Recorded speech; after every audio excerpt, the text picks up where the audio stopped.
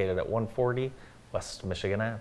Joining us now on the morning show is the president of JPEC, Jackson Preparatory and Early College, Jonathan Marowelli, and one of his star students, Josh Lee. Good morning. Morning. Thanks for having us. Yeah, nice to have you guys here.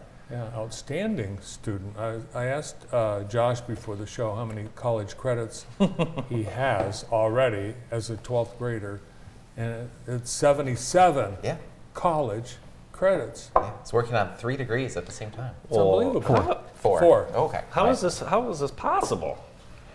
Well, we have dual enrollment, so I kind of got started a little bit early, and just happened to be that a couple of the other 2 degrees on top of my primary degree had a lot of the same core classes, so I was able to only have maybe two extra degrees at a just having to take 4 or 5 more classes for each. So those 3 associates from JC really worked out. And then I'm just working on my bachelor's from Eastern. That's awesome, and you're in 12th grade. So you will attend next year, but by the end of summer you'll have 3 degrees. That's awesome. Will you go across the stage 3 times? I think you should. I mean, I think you should. Yeah, I was talking to the navigator, and she was just like, they just say you're 3 degrees instead of walking across 3 times. But well, that'll still be impressive. Take both. Josh is one of 20 students getting associate's degrees this year. Yeah, it's amazing. You and I were talking about, of course, there's obviously the achievement, right? The educational achievement, but the cost savings and the future planning for students and families. I mean, if you look at Josh's case, I mean, we're talking a couple $100,000 right now. Yeah, absolutely. And Josh is also, he's part of a really unique program at Eastern Michigan, which is a 4+1 master's program in cybersecurity. So once he's done with us, he'll only need 1 more year and he'll have his master's degree. Oh my gosh. Right? And so just the value add for all of our students, and sometimes it's a real difference maker for families in terms of, I really wanted to go to this one college, but it's very expensive. Well, maybe I only have to do 1.5 years or 2 years there. Now all of a sudden that cost is much more reasonable. Wow. So do you know what you want to do when you finish college at the age of 12? Probably something along the lines of what I'm doing now, network management, probably for a bigger corporate setting. Nothing too big, but nothing too small. Yeah, very cool. Now you guys are having an open house opportunity, and you want people to come check you guys out. We absolutely do. We have an open house on May 3rd. Starts at 4:30. It goes till 6. People are welcome to come out. We're accepting grades 6 through 12. And we're really excited for students to come out, experience all of our facilities, lots of facilities upgrades always happening. The observatory is going in right now. We're very excited about that. It's a new field house. We've got hands-on STEAM. We have we have a great collaboration with the Shop Rats Foundation, where all of our middle schoolers are getting that education just as much as they're getting math, English, science. Yeah, you and Jackson College will have a bubble dome. That's right. That's cool. It's going to be a very large building. We're really excited to be able to offer sports, athletics, assemblies, have some robotics competitions out on campus. We're getting ready to host a really large middle school robotics competition this spring too. Josh, how many years did you attend JPEC? I have been here since 6th grade. Okay. Right when I was able to get in, so 6 or 7-ish years. Yeah. Talk a little bit about the experience that you've had. It was really nice. I was able to move really quickly through classes. I was able to finish quickly at. I finished a year's worth of my high school math, and I think a little under a term, just because I've always felt more comfortable at math and able to do it a whole lot easier, so that was a plus. And then other classes that I needed a little more help on, I was able to take my time and take the full term, and with that little extra time that I gained from math, I was able to spend it in college and everything else, getting that degree towards those 3. You know that's very rare, being able to finish all that math in the time you did. Everyone watching is extremely jealous. Well, that's part of our program is the competency-based education that, sometimes there are classes that maybe you flourish a little bit more in, and you're given the opportunity to either move at maybe a quicker pace or maybe a more challenging level. And there are other classes where, maybe you need a little extra time, and you're not penalized for needing that extra time. Everybody learns at different rates, and especially in different subjects. So, we all have our strengths, and we want to play to those and give students the opportunity to explore those strengths and maybe find a little bit of direction while they're in high school. Andy finished 0 math, was it? What? With all of these classes. Geometry, come on. What are you talking about? And Phi Theta Kappa. Yep, Phi Theta Kappa. It would seem like you're really busy. And, with the pursuit of education, have you had time to do other things? Are there some extracurriculars you're in, or do you, outside of school, do you have a job, or what do you do? Yeah, outside of school, I do have a job. I work for the school. Yeah, cool.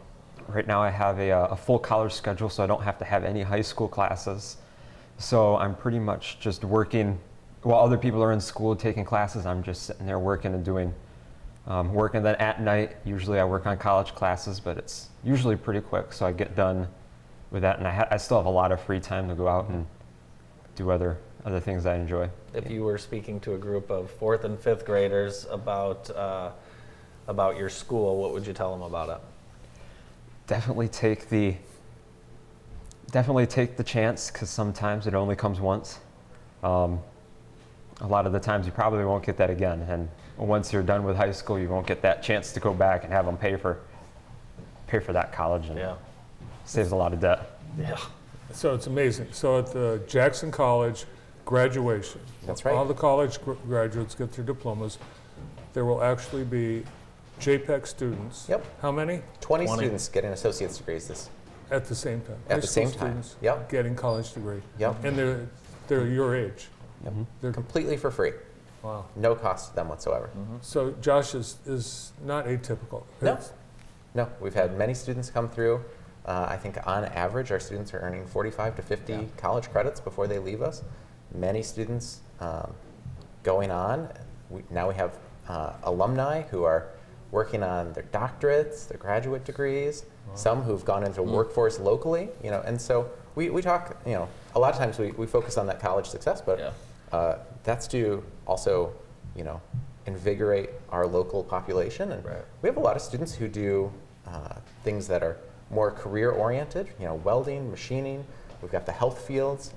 Jackson College has a wonderful allied health program, right? So we have students in the nursing program who are getting a nursing degree and license 100% for free, right? And going out into the world and starting their adult life with no debt and a great job. Yeah. How old are you, Josh? I am 17, turning 18 in June. Okay, so how old will you be when you have your master's? Yeah, how old will you be when you finish your master's? Mid-20s. Okay. Yeah. Amazing. Yeah. It's amazing. Yeah. Now you 77 credits already at the age of 17. Did you have a cross-country sweatshirt on? No, I didn't. No, that wasn't you. And you're related to someone that works in the building here. I am, yeah. Teague up in the editing and a little bit of everything. Yeah. Now, how are you related to our own Teague Gerwig? Uncle. Uncle Teague. Uncle T. Uncle Teague, yeah. What's Uncle Teague like? Maybe the we'll family gatherings. Fun, joking. You don't say. Yeah.